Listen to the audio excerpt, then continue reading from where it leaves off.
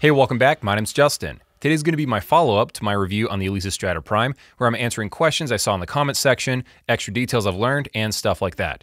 Go watch the main review though, because, obviously that's the meat and potatoes of what you really need to know.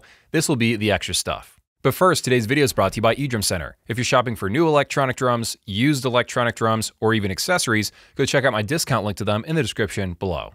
Okay, so first up, how come I didn't talk about the Alesis Strata Prime Expanded Edition in my review? It seems like a pretty important detail to leave out, especially when I was talking about how they took away one of the crashes, when obviously there's an Expanded Edition that comes with way more components. Well, it turns out this is not an official product SKU from Alesis themselves. It should be, but this is actually a very well thought out bundle by Sweetwater. The regular version costs $3,500, and then the Expanded Edition, that costs $4,450. Or you can buy the expansion pack for $1,000 flat. Now, what does this give you? It gives you two more 18-inch cymbals that all have bell zones, so they can be either a crash or a ride inside of the module.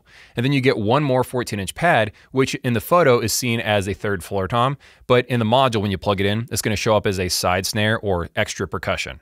So if you want this to be a third floor tom, you're probably going to have to take one of the pre-existing floor tom 2 pads and then pitch it down a tiny bit to fake it as a third tom. So the question is this a good price? Is this a really good deal?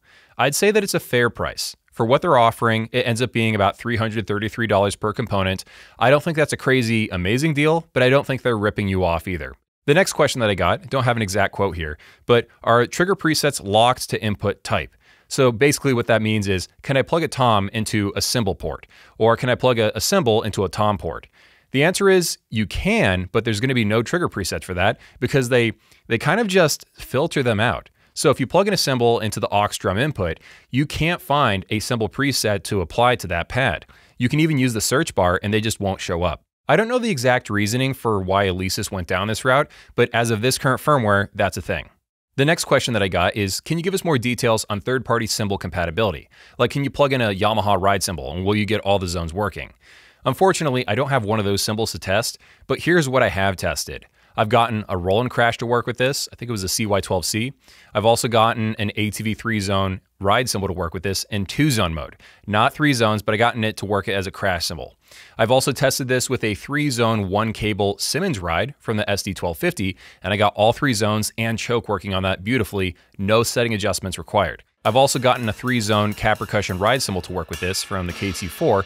All 3 zones work along with the choke. However, it may be because it's beat up, but I've noticed I had to be very aggressive with the settings because I was getting double triggering and stuff like that. But you can dial most of that away, except for the double triggering that happens when you release the choke strip. Another question that I got related to this is, can you plug in a Roland style, 2-cable ride cymbal? And what happens if you plug the official ride cable into one of them, and then the other port you plug into like Crash 3 or the aux drum input?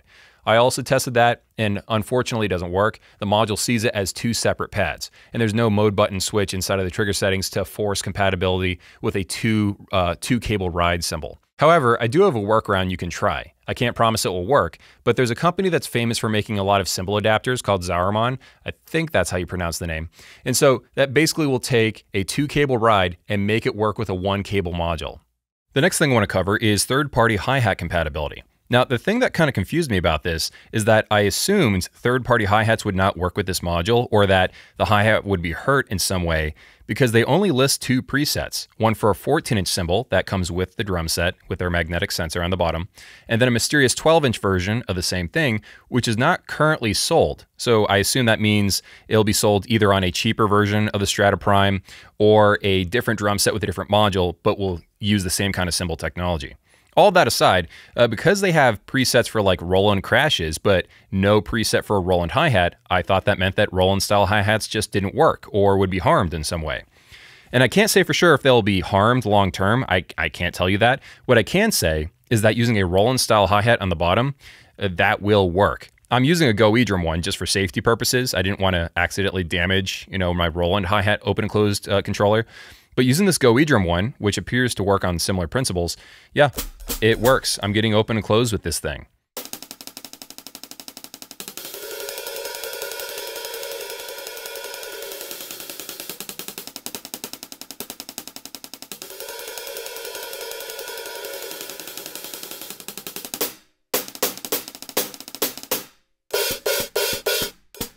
And I also saw in a Facebook group, an Alesis Strike Pro Facebook group, that somebody was using the original Alesis Strike Pro hi-hats with this module. So those will work. I'll try to put the post here on screen so you can see what I'm talking about.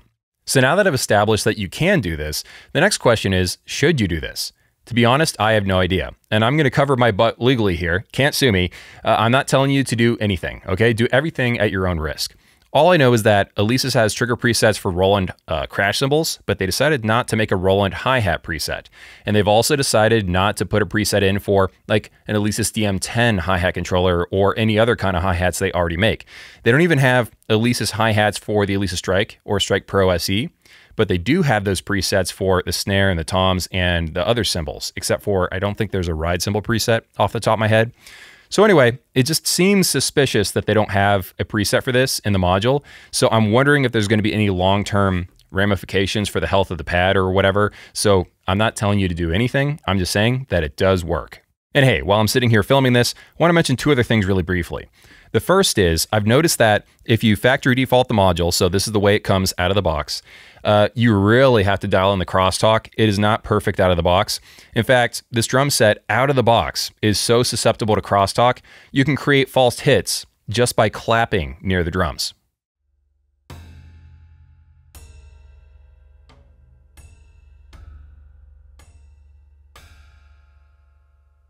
Now, thankfully, the Learn Crosstalk button is very good, so just make sure you set up everything correctly, but that's just to illustrate that the crosstalk is pretty severe until you get those settings right, especially on Tom 3, not exactly sure why. And the second thing is, I want to reiterate from my previous review that the drum rack, you need to tighten everything down like a lot. Be very, very aggressive with that because these pads are deceivingly heavy and they will start to sag or the drum rack will start to bow this way or that way over time. So just make sure that you really crank everything down during setup. Or you could also switch to individual stands, or you could switch to a Gibraltar drum rack down the line. There are things like this that allow them to lower the price tag down to $3,500. This is not the end of the world, it's just something I want to bring up in this part 2 of the video. The next question that I got is, are these hi-hats better than the Alesis Strike Pro SE hi-hats? So there's been 2 generations of Alesis Strike hi-hats. The original ones on the regular Strike and Strike Pro, that was a 2-piece 12-inch set, I think. Most people didn't like those. They were universally, is hated too strong of a word? I feel like most people didn't like those. And then moving over to the Strike Pro SE, I think those hi-hats weren't that bad, but quite a few people didn't love that either. I personally thought they were okay for what they were doing. But anyway, yes, I do think that these hi-hats, or hi-hat, since it's a one piece, it can't say hi-hats. This hi-hat is better because it's 3 zones. You get the bell zone. None of the other ones did that. And then you're also getting a 360 surface. So if they spin away from you, you're not going to lose the edge zone like in most electronic hi-hats. So that also makes it better than its predecessor.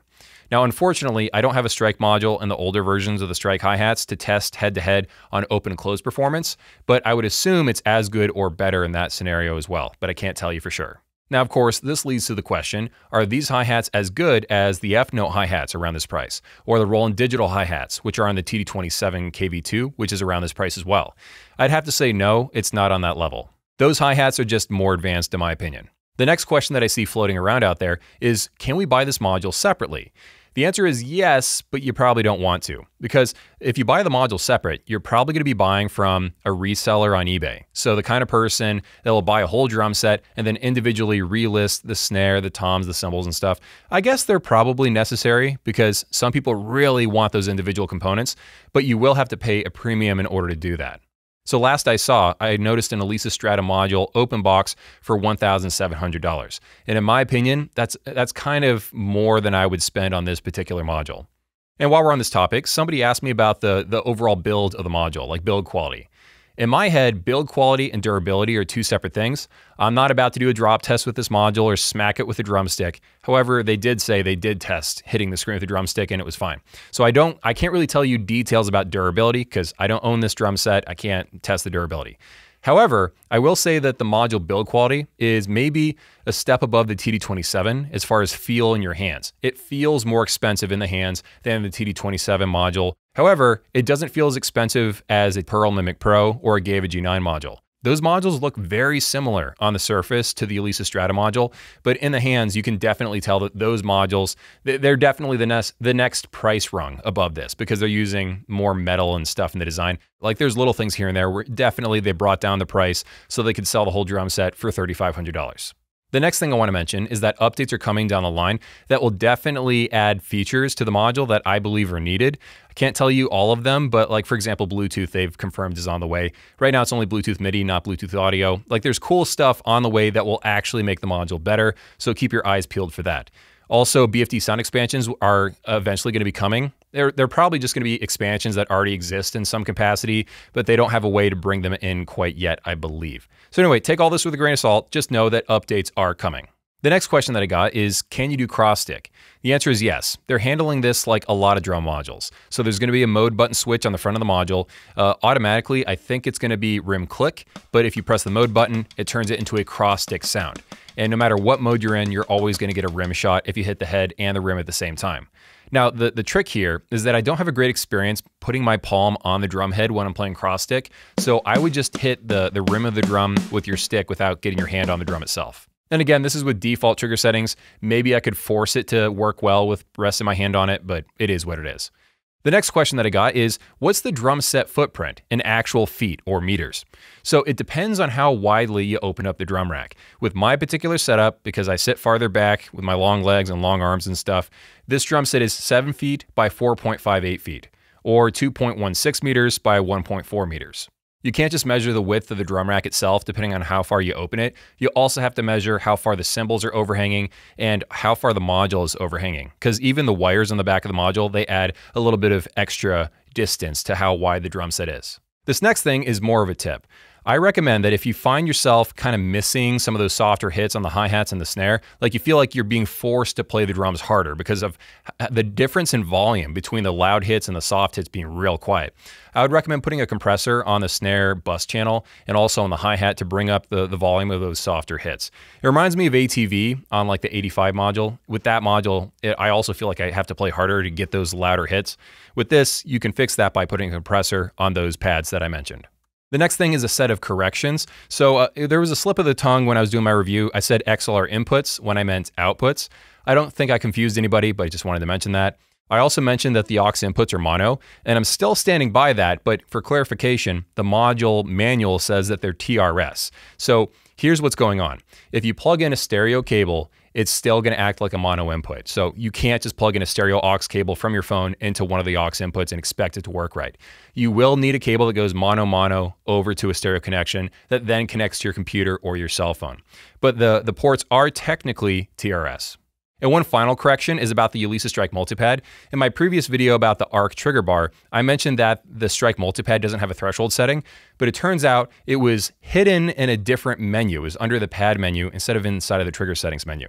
So I just wanted to mention that in this video in case you saw the last one. So just wanted to mention that. The next question that I got is about the weight of the cymbals. Somebody asked, are these cymbals lighter or heavier than Roland T's?